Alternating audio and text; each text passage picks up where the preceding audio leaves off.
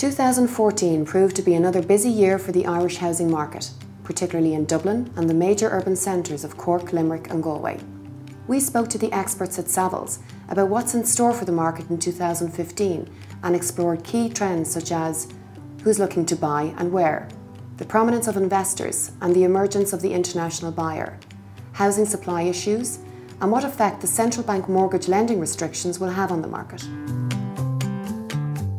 Ireland's economy performed really well in 2014. It looks almost certain now that we're going to have GDP growth of around 5%, which would have been at the upper end of economists' expectations at the beginning of last year.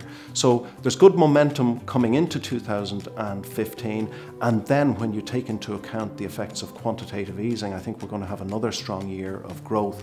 Quantitative easing, I believe, is going to be a game changer for Ireland in particular. It will encourage investors up the risk curve. Investors will have to go in search of a higher return, and this will mean that there will be less money on deposit and more money flowing into other assets such as equities and, of course, property. There's a variety of different homes that people are interested in. We've noticed this year there's probably two different sets of first-time buyers. We've got our mid-20-year-olds and then our mid-30-year-olds then as well. So the mid-20-year-olds are probably looking for something maybe that's more an apartment, city-based, probably looking for more convenience to work and a lifestyle choice. Whereas maybe ones that are that little bit older have got more of an eye on the future with family in mind. So if they can skip that first rung on the property ladder and get straight into kind of the family home, so a 3 or a 4 bedroom, semi-detached home, possibility of something with a garage or a good sized garden.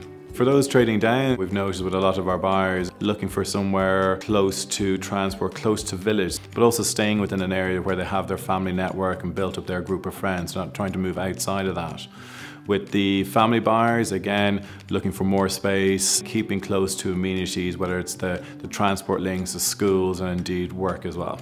Last year, we had just shy of 15% of our buyers were actually from international buyers or expat community. But with the continuing weakening of the euro, people are finding better value within Dublin than maybe other capital cities like London, for example. There's a lot of people looking for properties to rent. There's a lot of people looking for properties to buy. And there are just insufficient numbers of vacant properties available.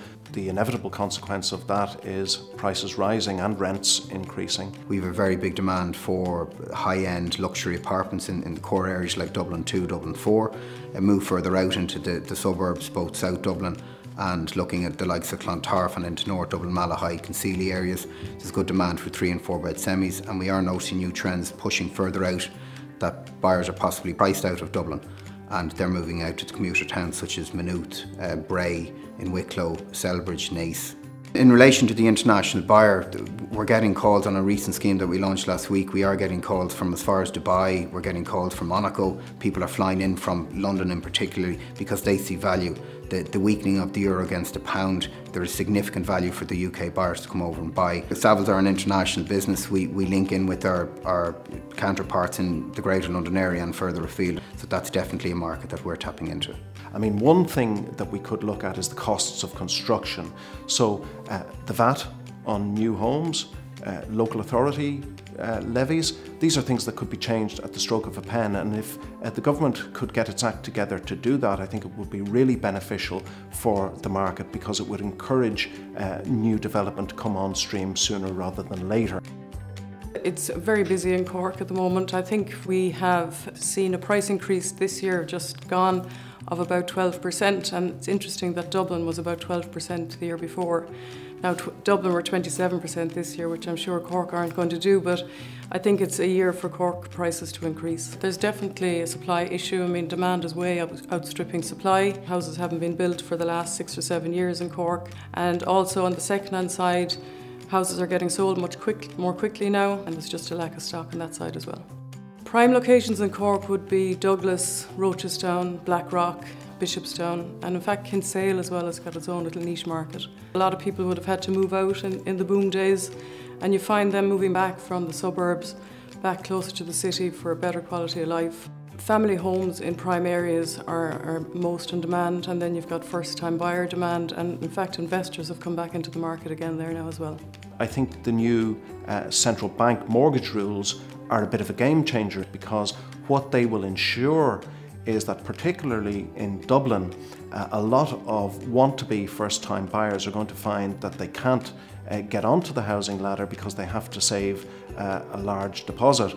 And as a result, you're creating a bigger natural demand for rented property. That will push up rents, and in turn that will attract investors, and these cash-funded investors will flow into the market and they will compete to buy a scarce stock of available properties, and that will drive prices up either way. So I think the only effect really will be to alter the mix of buyers. You'll have fewer first-time buyers and more investors. I think it stands to reason that when you have compounding very rapid house price growth, it becomes increasingly difficult to sustain that percentage rate of increase, because the base is rising all the time. And for that reason alone, we would expect that the rate of growth will slow down somewhat in 2015. And that's no bad thing for the market.